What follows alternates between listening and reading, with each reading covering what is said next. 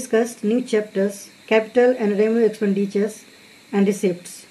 The basic objective of accounting is to ascertain the result of business for an accounting period and present the financial positions correctly while ascertaining business transaction result and preparing financial statement, that is trading, profit and loss accounts and balance sheets. It is necessary that the various transactions are analyzed as to their nature, namely whether they are capital or revenue transactions. The distinctions between the capital and revenue is essential to decide whether a particular transaction is to be shown in income statement, that is trading or profit and loss account, or in balance sheets. Revenue items are included in various income statement and capital items are shown in the balance sheets. Hence, it is necessary to have the knowledge of criteria for deciding whether a particular expenditures or receipts is of revenue natures or capital natures. So transactions is divided into two, capital nature and revenue natures. So first, capital natures can be divided into two, capital expenditure and capital receipts. So these two items shown in balance sheets. And here revenue can be also divided into two, revenue expenditures and revenue receipts. So these two will be shown in income statements. So here, classification of expenditures. First, there are three types of expenditures. First one, capital expenditures. Second one, revenue expenditures, and third one, deferred revenue expenditures. So we will discuss here one by one these three. So first, capital expenditure may be defined as an expenditures whose benefit extended to more than 1 year, which is normally a non-recurring. That means a non-recurring expenditures is one which by its nature it is quite infrequent in nature. For example, building purchase, land purchase, etc.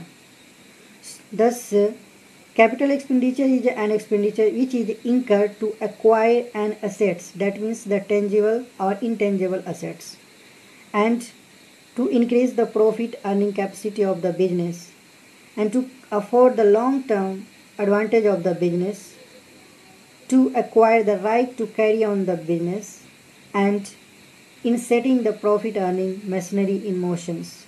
So benefit of capital expenditures, its benefit is not fully consumed in one accounting period. Its benefit is spread over one period. So accounting treatment, capital expenditures are debited to the respective asset account. Second one, such expenses are taken to balance sheets and shown on the asset sides. So example of capital expenditures. First one, expenditures resulting in the acquisitions of long-lived assets, that is the land, building, machinery, plant, furniture, etc. Second one, expenditures resulting in an extension or improvement of fixed assets. Example, Gracia, amount spent on increasing the sitting accommodations in a cinema halls, remodeling of an old stations, etc. Third one, expenditures incurred for the purchase or installations or erections of fixed assets, that is wages incurred on erecting a plant. And fourth one, expenditures incurred for acquiring the right to carry on business, that is goodwill, copyright, patent, right, etc. And for fifth one, expenditure incurred for substitutions of new assets for an existing assets. So now the second one is revenue expenditures. So revenue expenditure is an expenditure which is incurred to maintain the earning capacity or productivity of a business, to carry out operating activity in the normal course of running of the business. Thus, revenue expenditures may be defined as the expenditures whose benefit is to exhausted, that means consumed in which one accounting period and which is incurred in the course of regular business transactions of a concern. The benefit of revenue expenditure is consumed within one accounting period. An accounting treatment of revenue expenditure is it is debited to trading accounts or profit and loss accounts. For examples, cost of goods purchased for resale, repairs, replacement and renewals, depreciation of fixed assets, wages, salary, rent and taxes, administrative expenses, selling and distribution expenses, interest on loan for the business. Third one, deferred revenue expenditures. So a heavy revenue expenditures, the benefit of which may be extended over a number of years and not for the current years only, is called deferred revenue expenditures. So according to the guidance note on the terms used in financial statement, deferred revenue expenditure is that expenditures for which payment has been made or a liability incurred, but which is carried forward on the presumptions that will be of benefit over a subsequent period or periods. Deferred revenue expenditures are sometimes called capitalized expenditures. For examples, preliminary expenses, brokerage on issue of shares and debentures, discount on issue of shares and debentures, heavy amount spent on advertisement, research and development expenses, and exceptional repairs incurred in shifting the business to a more convenient premises.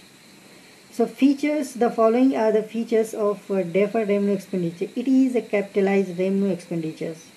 Its benefit is not consumed in 1 year, only in which it is incurred. It is accidental and normally heavy in amount. It is not charged against the profit of 1 year. Only a part of expenditure is taken to profit and loss account of the years in which it is incurred, and its unwritten off portions is shown in the balance sheets as miscellaneous expenditures.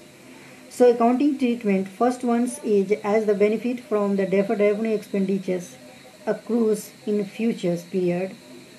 Also, it is not charged to profit and loss account of current years. It is capitalized. Second one, it is written off over a number of years, usually 3 to 5 years. Portions of deferred revenue expenditures to be written off in a particular accounting year is treated as an expenses and transfers to profit and loss accounts. Thus, if the benefit of advertisement may continue for say 5 years, then only 1/5 of this expenditure should be considered as revenue expenditures for the year and taken to profit and loss accounts, and the rest to balance sheets. And fourth ones, portions of deferred revenue expenditures not written off at the end of the period, say, and to be written off in the subsequent accounting years, is recorded on the asset side of the balance sheets. I hope that these 3 expenditures you can understand. I have so many topics in these chapters. I will be discussed later in my next video. For the time, if you are still not subscribed my channels, I request you to subscribe for more accounting video. Thank you very much.